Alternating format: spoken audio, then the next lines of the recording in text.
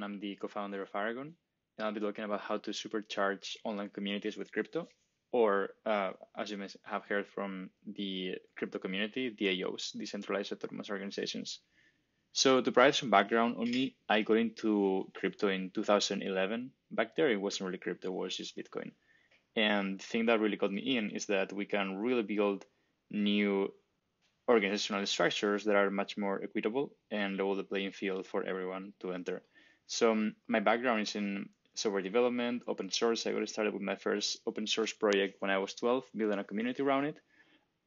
What really hooked me into crypto, as I was saying before, is this idea that anyone can create a community and anyone can create basically a decentralized organization or a movement, and it can actually become leaderless and it can actually lead a real change. And so, for example, you think about Bitcoin in 2008, Satoshi was there for a few years, but then he disappeared, and the movement has continued and probably exceeded his wildest expectations. And that is the whole idea behind decentralized autonomous organizations, the idea that you can actually have a set of rules, a set of, for example, code in the case of Bitcoin, and that code can then determine certain boundaries, and then people can race behind that idea and then actually take it much further along. Aragon was born to actually make decentralized organizations widespread. Aragon was born after the DAO. The DAO is like this very famous hack that happened in which the one of the actually first decentralized organizations raised $150 million, and then it all got stolen. So after that, DAOs had kind of a bad name, although the problem that there was back in the day was just like that specific implementation, and not something like widespread in all DAOs. But even without that, they got kind of a bad name. But in 2016, Donald Trump won the US elections, and that was kind of a wake-up call for us, for my co-founder and me, that the world needed better organizational tools, better tools to gather consensus, better tools to organize, better tools to actually improve our kind of like very ancient decision-making systems, for example, democracy, who are kind of tampered with right now by many institutions. And so the first thing we're doing in that direction is focus on online communities. And so these online communities already exist out there. They're already movements. They already organize via the internet, but we can supercharge them with many of the crypto features we have right now. Because a lot of these communities, they talk a lot. They, they discuss and they share ideas, but they actually don't really take action. And so that's what we're trying to fix. So the idea with Aragon is that you can create a decentralized autonomous organization in 5 minutes. So basically you can see here some of the templates that we have, like from kind of a company template, which tries to replicate a normal company, to like a membership in which like each person has basically one vote, to reputation, which enables you to like have more like reputation weighted, fundraising, which enables organizations to actually raise money using a bonding curve model, and it's in a totally decentralized way and permissionless way. And it is so easy to create them. It's a very modular framework, so you have apps that you can basically like plug and play. It's like DeFi has used expression money Legos before, because you can like plug and play these like Lego pieces to create like very complex kind of puzzles. And what I would say Aragon is more like governance Legos. So basically you have like multiple apps and you can plug and play with them. So you can plug play like a voting app. You can change that with a new voting app. You can have different governance mechanisms. You can add like a fundraising app for your organization to fundraise. You can have a redemptions app, so everyone in your decentralized autonomous organization can withdraw proportional assets depending on their tokens. So basically, you can like do a bunch of these things. For everything else that doesn't have an app, you can use Aragon Agent, which is kind of the bridge to all the Ethereum apps. And so with that, you can interface with whatever app you want, basically, on the Ethereum ecosystem.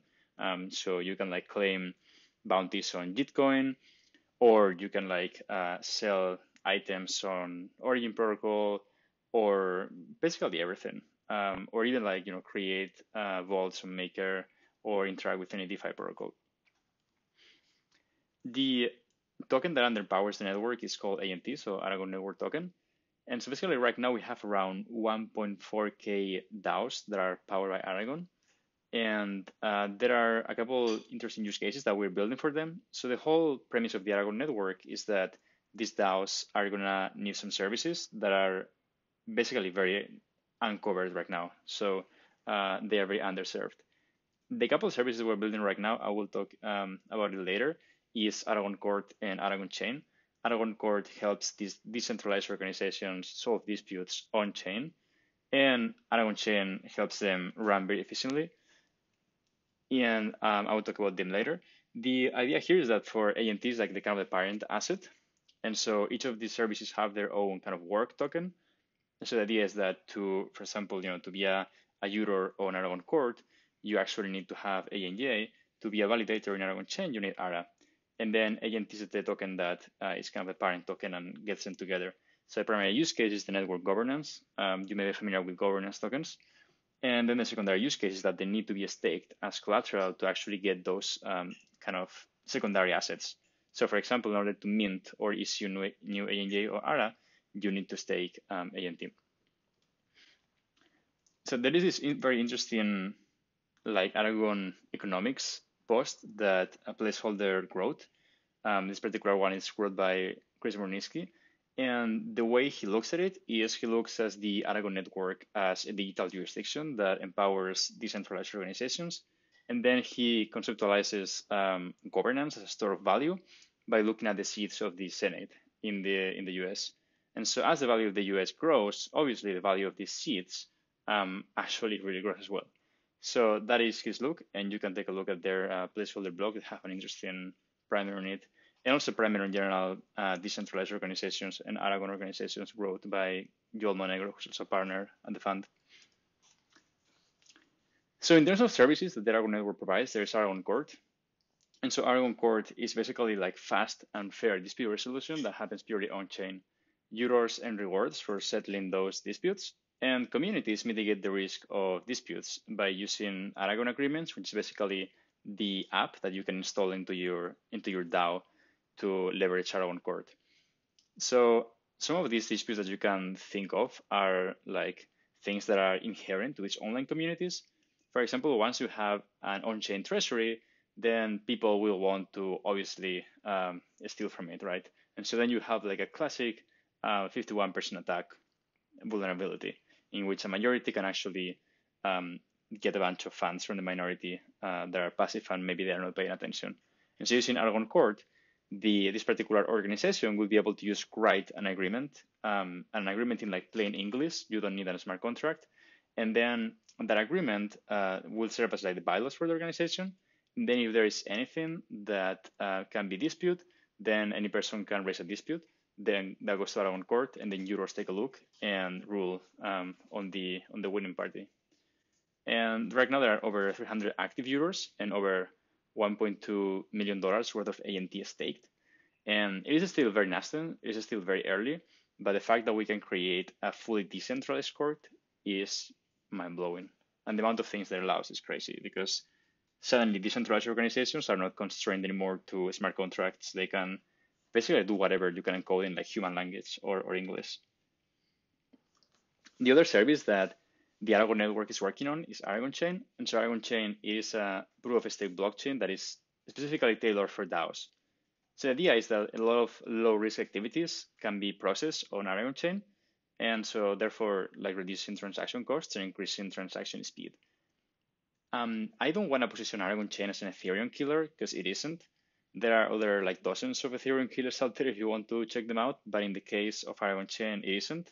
Aragon Chain is specifically tailored towards DAOs. And so we actually encourage certain DAOs to even stay on Ethereum. Ethereum is great for many things. Like Ethereum is great if you want basically the most secure smart contracts blockchain ever. But also you have to pay for it. So the way I compare this on a tweet storm recently is that Ethereum is like renting a studio in Manhattan. Like you are hyper connected, but you also pay a lot for a small studio. On the other hand, Aragon Chain is more like having a house in the suburbs. Like, if you want to see your DeFi friends, you may have to actually like take your car and drive for an hour. So that is pretty slow. You're not very connected. You may miss out on stuff, but you may have a pool and a puppy. So that is something that, kind of like DAOs can reason about and think of. And then Aragon Chain obviously earns revenue when new transactions are created and validators earn fees for validating those transactions. So recent developments that we've been working on. first of all, I want to say that Aragon is an open ecosystem. So like some of these things are not like worked on by the Aragon Association team. In fact, most of them here are kind of like community initiatives. And so Aracred, for example, it is a very cool way for um, DAOs to solve the reputation problem.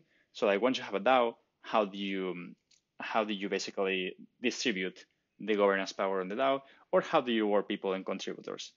So SourceCred came with this idea of basically analyzing a bunch of places like GitHub, Discord, Discourse to create like a page rank, like the same algorithm that Google uses for ranking different results, but a page rank for contributions. And so you can basically very easily give rewards to your contributors by analyzing this huge social graph of their contributions.